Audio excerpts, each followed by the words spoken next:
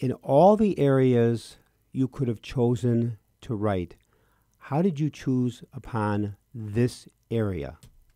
I think it's better for me to say I didn't choose the topic, it chose me. One statement that I love that Sister Thea always made was that she said, be who you are, be Black, be African American, be Irish American, be whoever you are, but be one in Christ. Mm. And that in itself is truly the prophetic gift and tradition of Black Catholics, who, in the face of unholy discrimination, had oftentimes, regardless of that discrimination, held on to the faith.